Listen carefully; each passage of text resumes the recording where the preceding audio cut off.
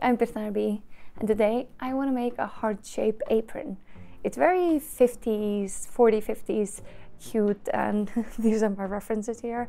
I decided to make this not for Valentine's Day because I feel like you should be able to wear a cute apron any day of the year and not just for one of them.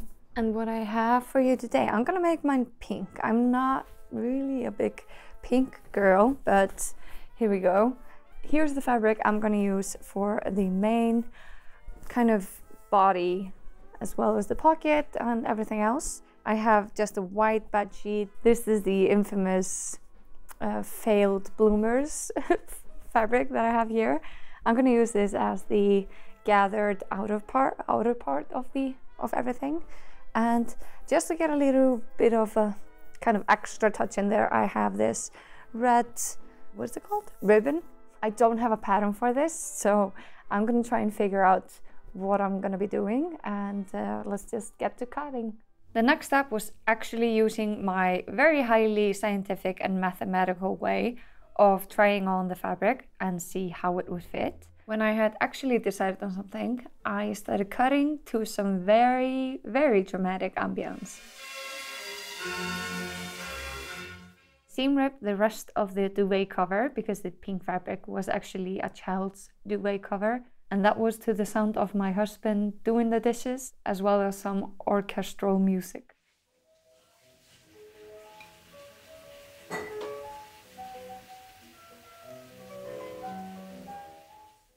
I decided how wide I wanted the waistband to be and cut that, and then I tried that.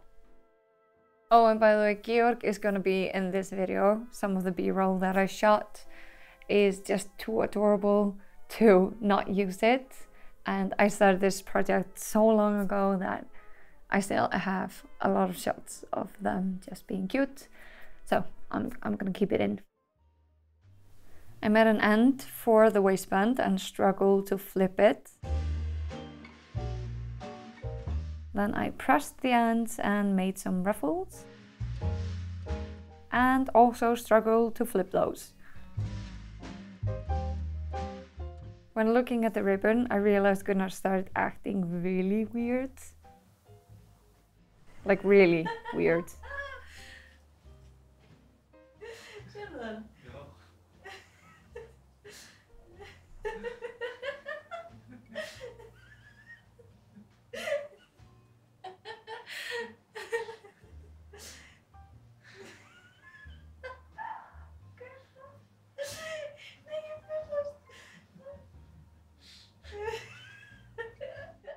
But turns out he just wanted to kill the snake. He quickly calmed down once the threat had been eliminated and cuddled to his sleeping George. I tucked in all the puckering and sewed that garbage up. Then I ironed it with this beautiful glow all around me. I cut a heart pocket. Said my forever goodbye to this little boy. And then I didn't touch this project for months. Until I did. I'm picking this up 5 months from when I started. I finished this morning. This is gonna be the pocket. I am going to be adding ruffles on the sides of this. It's gonna be a big pocket because I have a big phone. And I like to keep things in my pockets. So I'm gonna have one pocket, one big pocket. I have no idea now, thinking back, why I used this stripy material. This is the infamous failed bloomers fabric that I have here. I'm just gonna kind of go with it. I locked all the, kind of sealed the edges. So I just used the iron to push them in. And then I used interfacing to kind of have them laying flat. And I am gonna do a decorative stitch all along the outside of this. And then we will add the ruffles after that. And then we will attach this to the skirt. I think I'm just gonna go with this one here. Simple and easy. Let's go.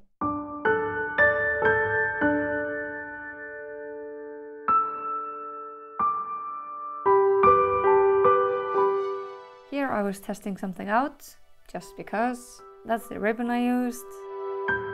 That thumbs up turned out to be the wrong call. But for the rest of that day, I made ruffles. Don't get me wrong, it looks cute, but we'll talk about that later. Here is the pocket, kind of on. And this is the mock-up for the top. Very happy. For the top, I cut fabric interfacing, attached the two, and then I cut the lining and also made more ruffles. As well as slowly and surely make sure my underchin has some spotlight in this video. I made a lining fabric sandwich with the ruffles in the middle, as well as straps attached. And then I flipped it and it looked awkward, even before attaching it to the skirt. I even had my husband comment on it. I attached, seam ripped and reattached the straps about 4 times and still ended up gaping like this.